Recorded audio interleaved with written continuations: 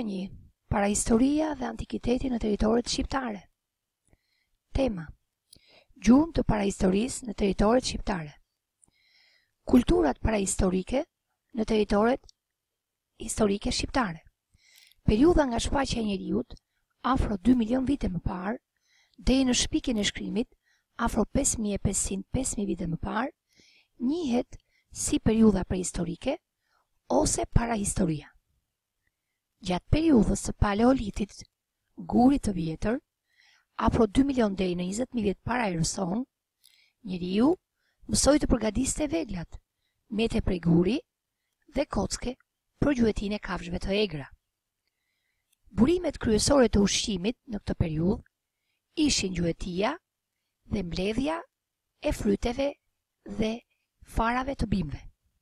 Nga gjuetia, njerëzit e kësaj periudhe siguronin mishin, përdorimi të cilit ndihmoi në zhvillimin e trurit.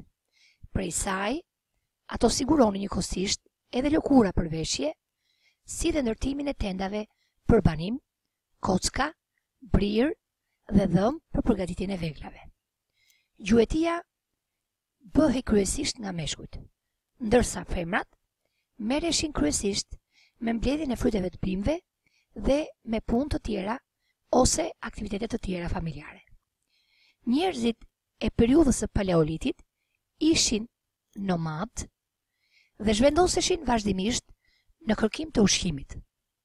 Ata jetonin në grupe të vogla dhe përdornin për strehim, shpellat dhe kasolle të thjeshta gjatë qëndrimit në një vend të caktuar.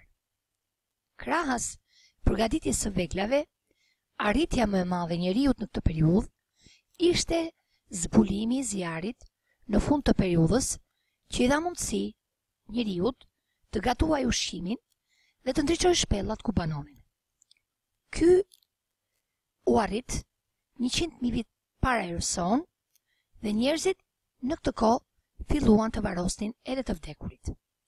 Trojet shqiptare, për kushte natyrore klimatike të përshtatshme, ofronin mundësi të mira për banim që në periudhat më të hershme. Gjurmët më të vjetra të pranisë njerëzore në këto troje të zbuluara, deri më sot datojnë 30.000 vjet para erëson, që njihet edhe si periudha e Paleolitit të vonë. Vendbanimet të kësaj periudhe janë zbuluar në fshatin Dajt në Tiranë, në fshatin Gajtan në Shkodër, ku gjetjet kryesore përbëhen nga vegla pune dhe armë gjahu të përgatitura nga gur, stralli dhe kocke. Gjatë periudhës së Mezeolitit, që quhen ndryshe guri i mesëm, nga 20.000 deri në 8.000 vjet para erëson, njeriu përsosi mënyrën e përgatitjes së veglave prej guri dhe prej kocke dhe filloi të bëjë jetë të qëndrueshme. Dëshmitë për këtë periudhë vijnë nga vendbanime të zbuluara në vlush të Skraparit, në një shpellë në goranzi të Gjirokastës, si në krye gjatë të rrethit Fier. Dëshmi e vazhdimit të jetës që tregojnë se ky vendbanim është banuar që nga epoka e Paleolitit të vonë. Edhe këtu gjetjet kryesore janë vegla pune dhe armë prej stralli.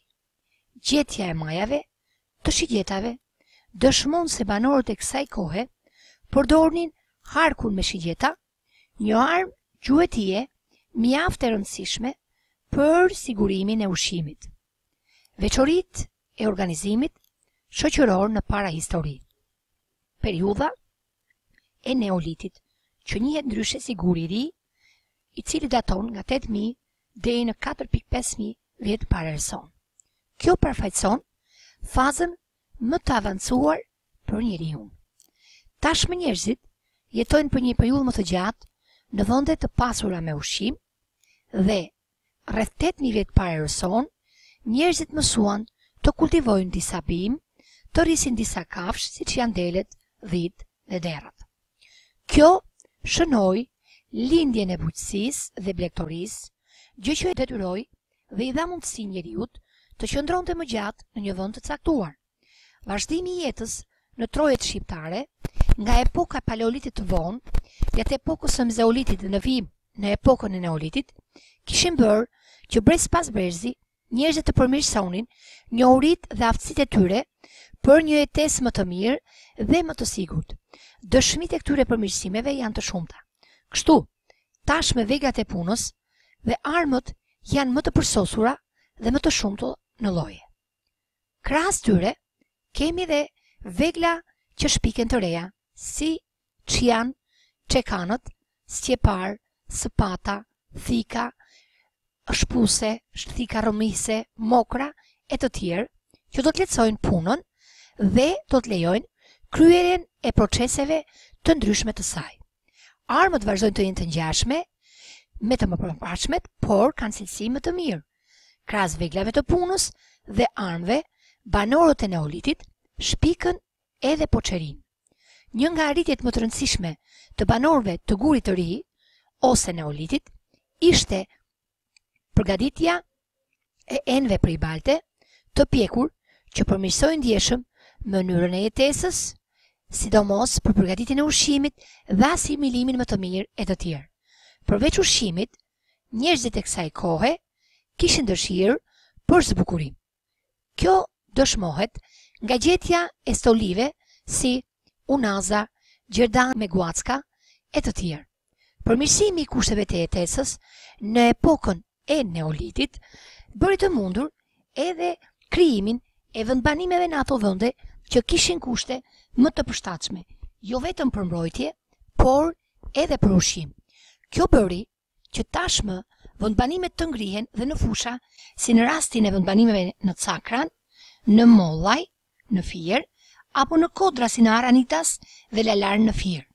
Vendbanimet të Neolitit janë zbuluar në një territor mjaft të gjerë që shkon në veri në kolç të rrethit të Kuksit, në rreshtan në Prizren, ndërsa në juglindje në Maliq dhe Dunavec të Korçës.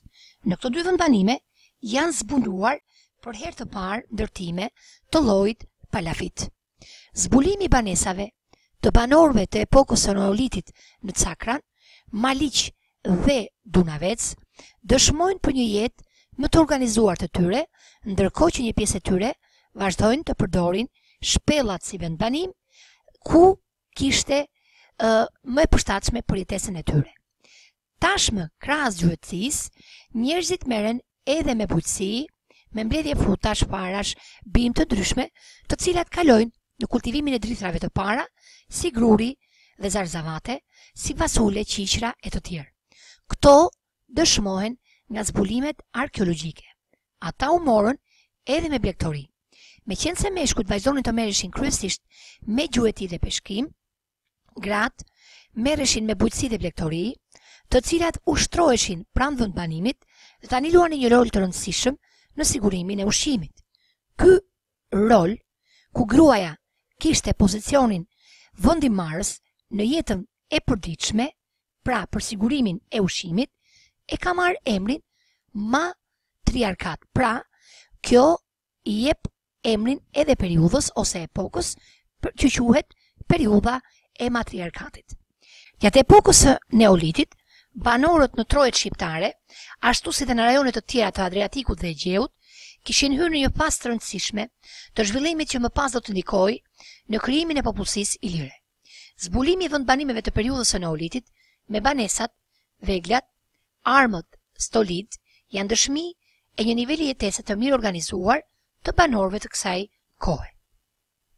Zhvillimi i degëve të tilla të ekonomisë, siç ishin poçaria, përsosja e veglave, armëve dhe stolive, krijojnë kushte për lindjen e fenomenit të këmbimit të mallrave, si dëshmohet nga gjetjet në një sër vendbanimesh të enëve dhe mallrave nga rajonet të ndryshme të Ballkanit.